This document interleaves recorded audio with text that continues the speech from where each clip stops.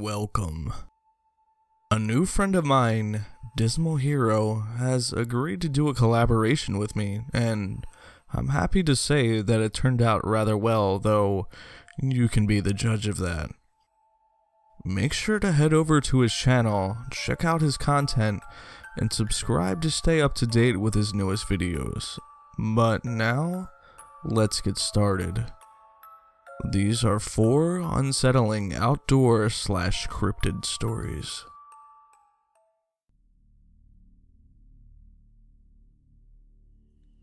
Just for reference, I am 25 years old and live in eastern Tennessee. I had recently graduated college and was taking a little time off to relax and sit around before I went job hunting. I moved back in with my parents and younger brother. My brother is quite a bit younger than me. He was just moving into junior high when I graduated college. As it was the beginning of the summer break, I decided to take him camping. I had promised him for a long time that I would, and figured it was a good opportunity to, as my schedule was completely clear. We went to a state park in the mountains, and since we lived in Tennessee, it wasn't too far away from my home. After a mile hike into the woods, we set up camp.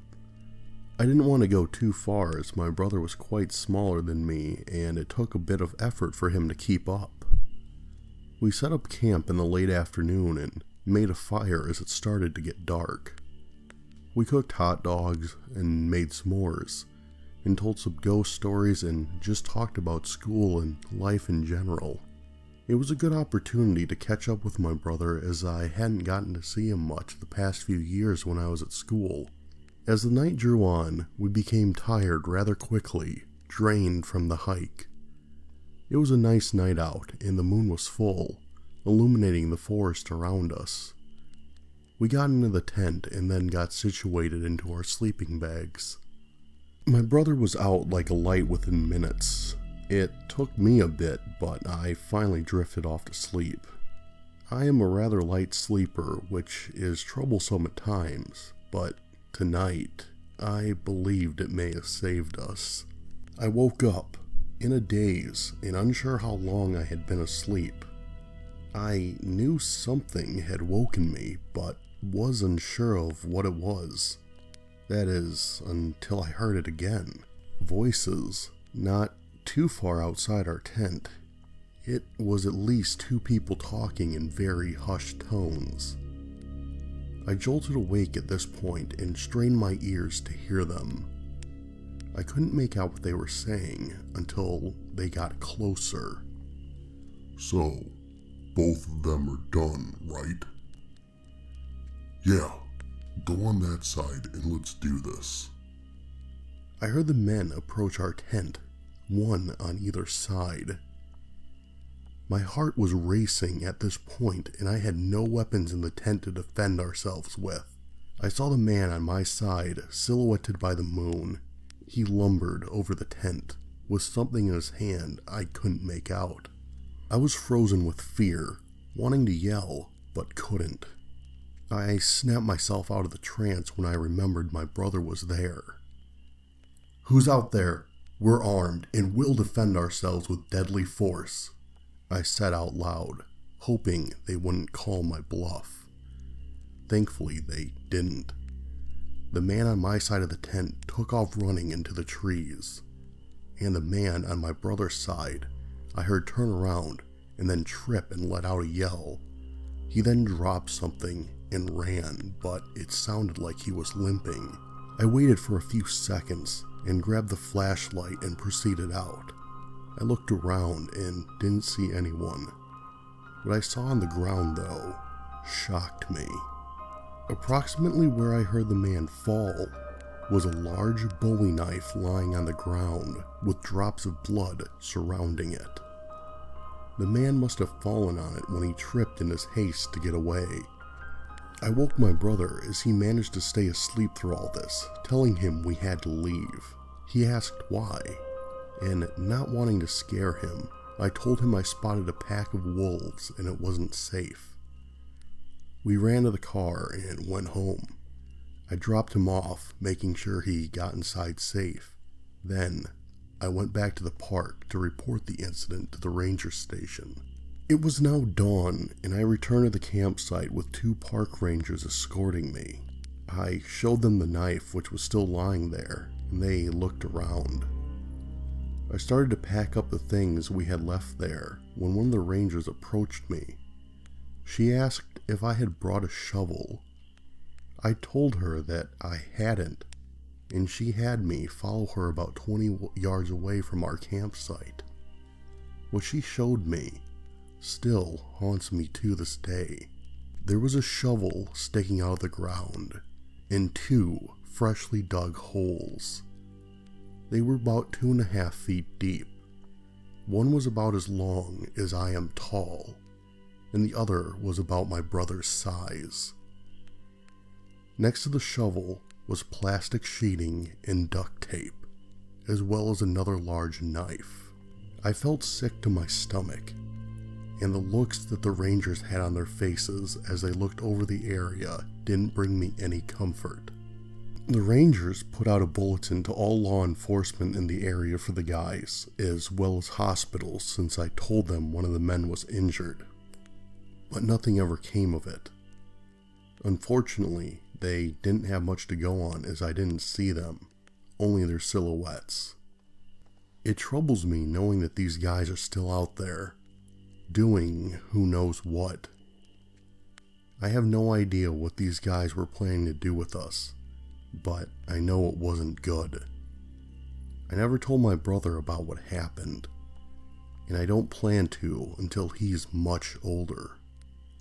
One thing I know for certain, though, is I will never camp in the mountains again. At least, not unarmed. I live in the mountains about 10 miles outside of a small town. I live near a winding back road highway well known for its many fatal accidents, a lot which happen to be collisions with animals. Deer, small rodents, sometimes more often than not, mountain lions. I grew up in the county my whole life, so I've seen about every wild animal my side of the state has to offer, whether alive or roadkill. But recently, I saw one that I could neither identify or rationalize. My husband and I had stopped by for dinner with his co-workers in the town down the windy road from our home. Once it grew close to midnight, I knew we should be heading home. My husband insisted he wanted to stay a bit longer to have a drink with his buddy. Reluctantly, I agreed he could stay, even though he knows I hate going home late at night by myself. We have about half a mile driveway leading to our home, which is blocked off by a padlocked gate.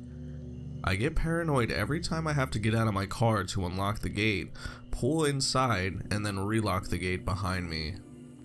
Not that I'm afraid of someone attacking me, but up way in the country, a wild animal mauling me. The number of mountain lions and bears in the area was definitely above average.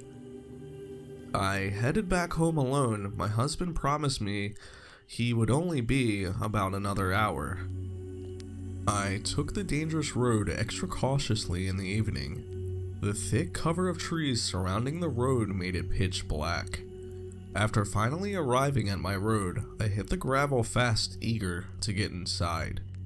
What I saw next made me slam my brakes so hard, I fishtailed a bit and scattered gravel every which way.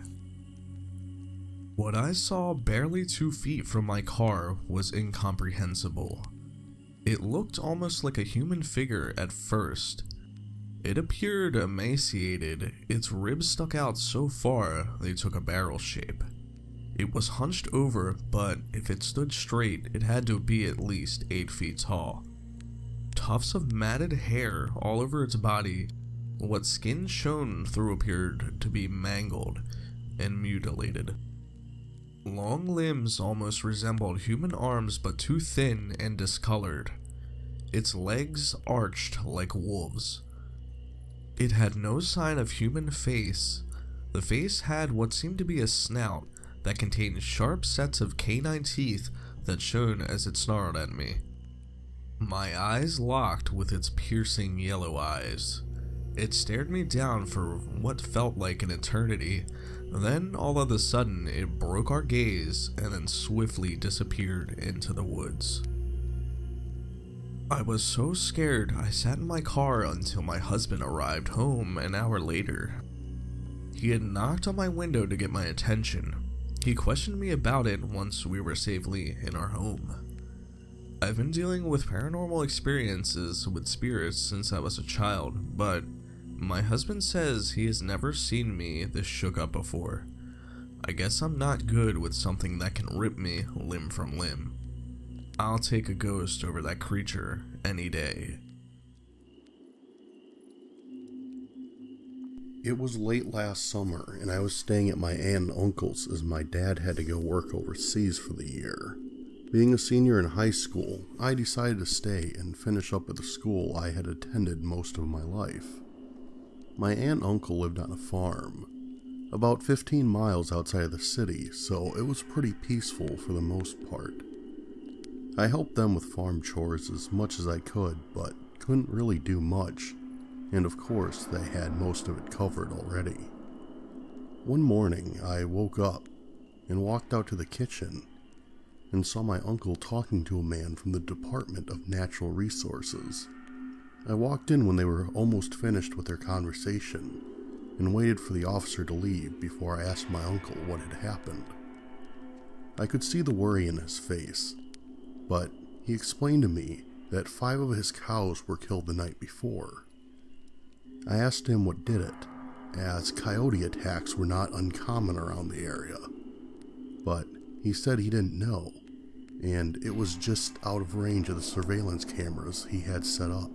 He said if I wanted to see the remains of the livestock, I could, but advised me to see it before I ate. I told him I wanted to check it out. Growing up around hunting and fishing, dead animals didn't really bother me. I started learning how to process my own deer at 12, so I had a pretty strong stomach when it came to this kind of stuff. Whenever I told people this, they always thought I wouldn't be into that kind of stuff since I was a girl, so the reactions I got from people were always interesting to see. Well, my uncle knew this, as I went hunting with him and my dad mainly, so it kind of caught me off guard when he implied that it was bad. We got out to the cow pasture, and the scene looked unreal, almost straight out of a nightmare. The barbed wire fence was completely torn to shreds, and there were parts of cows everywhere, and I mean everywhere in the literal sense, hanging off of trees, on the fence, in what looked like a 30-foot area of the pasture was nothing but blood and bones. This definitely wasn't a coyote attack. Whatever did this was massive, or had to have a lot of them in the pack. It was an absolute massacre. I could tell my uncle was upset because these were his dairy cows, which he had very few of, and took good care of them. I helped him clean up the pasture and put the fence back up. That took up a good part of the day, and by the time we were done, I ate dinner and passed out on the couch for the evening. The next morning came and I was awoken by my uncle yelling in anger and disbelief. Another 2 of his cows had been killed. The part that made me worry is after the past night, he put all of his cows in the barn. So whatever it was, broke in there to get them. We went and surveyed the scene. The metal barn door had been ripped off the track that it slid on and was on the ground in a tangled mess. Again, the scene inside was just as gruesome as the field, if not more so.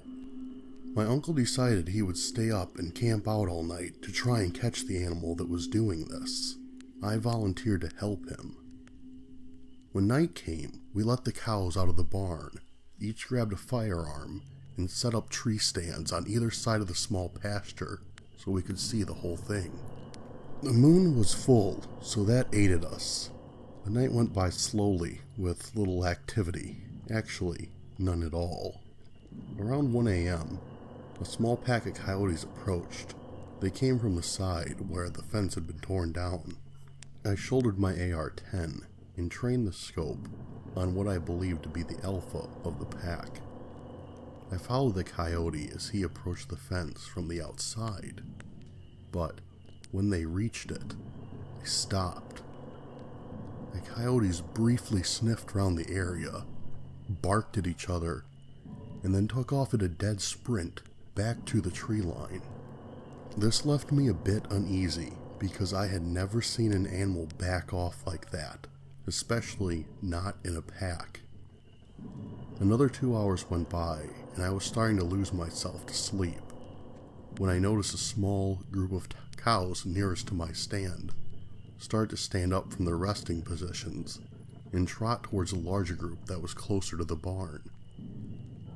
They made noise, which woke the other cows up and started joining the others as they went and huddled near the barn. I quickly shined a small LED flashlight towards my uncle's tree stand, and he flashed his light back at me, acknowledging that he was seeing this. Then, as I looked back, I saw it. Only about 10 yards away, on the other side of the fence, a creature, not a bear or a dog or a cat, something I couldn't identify. It was on all 4 legs and looked about 7 to 8 feet long, and its face looked like nothing I had ever seen. It had dark black eyes and a mouth that stuck out a little bit from its oval-shaped head. Its ears were nothing more than a hole on either side of its head. It had fur along its back and was heavily muscled. Its gray skin looked like it was stretched tight over its body, accenting each muscle. It stood there, staring at the cows, and then stood up on its hind legs. It looked like it was almost 10 feet tall once it was standing. I regained my composure and shouldered my rifle. As it was standing slightly under a tree, there wasn't enough light for me to take the most accurate shot, so I aimed center mass, took a deep breath, and squeezed the trigger. The shot echoed through the night air, and the creature fell back from the force of the bullet hitting it. I lowered my rifle, but to my surprise, it stood back up, like it wasn't even phased. It looked straight at me. Its black, beady eyes seemed to pierce my soul, and then it screamed. The loudest, most blood-chilling sound I had ever heard, and then it ran back into the tree line. My uncle ran up to me. Out of breath, he asked what happened. I climbed down from the stand and explained it to him. We spent the next couple nights out there, but the creature never came back. It wasn't but a few months later, there was another report of a farm. It was about 20 miles from my uncle's, and they were losing cattle in the same way my uncle had lost his. Then one day, we heard the DNR were finally able to shoot the creature and identified it as a bear with mange, so it had lost all its fur. But when they came and showed us a picture of the animal, I knew that wasn't it. I'll admit, even though it's been a while since this happened, whenever I go hunting now in the woods around my uncle's, I am always a bit afraid, knowing that this thing is out there, watching me, and possibly stalking me. I'm always armed with a gun as well as my bow, so if I ever see it again, I'll put it down for good. This happened to myself and a close friend, both 23-year-old males, just last month. We decided to go on a 2-night backpacking/camping trip in the Adirondack Mountains of New York. We are both very comfortable with nature and spend a lot of time camping, hunting, fishing, etc. We hiked about 5 miles into a small lake and set up camp on a small beach. This was not a heavy trafficked area, and we did not expect to run into anyone. Our first night there, as we were sitting around the fire, We saw the flashlight moving on the other side of the lake around 10:30. This was fairly unusual, however, we did not think too much of it. But as time went on, this flashlight kept moving around the lake, getting closer to our campsite. We kept discussing who could possibly be wandering around the woods in the middle of the night, and we did not particularly want an unwelcome guest. Once it was clear that the person, or people, were heading for our campsite, we moved off into the woods nearby to see who wandered up. I took a small axe with me, and my friend had his .22 rifle. Now, we weren't expecting any trouble, and we certainly didn't want to make any, but we figured we might as well cover our bases. Now, the moment of truth. The flashlight comes near the light of our fire, and it was one man. He has a beard and is probably in his mid-40s. The scary part was, he was carrying what turned out to be a pump-action shotgun. He walked around the campsite a few times and then proceeded to enter our tent. After rummaging around for a minute or so, he came out and started yelling, "I know you're out there, why don't you come and say hello?" My friend and I remained motionless under the hemlock tree about 50 yards away. That is when the man proceeded to fire his shotgun into the woods, not too far from where we were. He also swung his flashlight around several times. After what felt like hours, he grabbed my friend's backpack and a few articles of clothing we had drying off near the fire and threw them in to burn. My friend, who had trained the .22 at the man, asked me if he should shoot. I told him absolutely not unless he spots us and starts to point the gun in our direction. Thankfully, the man moved off from where we had come after a little while. We waited until his flashlight was on the other side of the lake, ran out, grabbed everything we could fit in the pack, and took off. It was now around 2 or 3 a.m. We ran out the trail with flashlights and made it back to my car as the sun was coming up. We immediately went to the police department and reported it, where we also spoke to some forest rangers. That was it. I haven't heard anything back from the police. It wasn't mysterious, however, it creeped the hell out of both of us.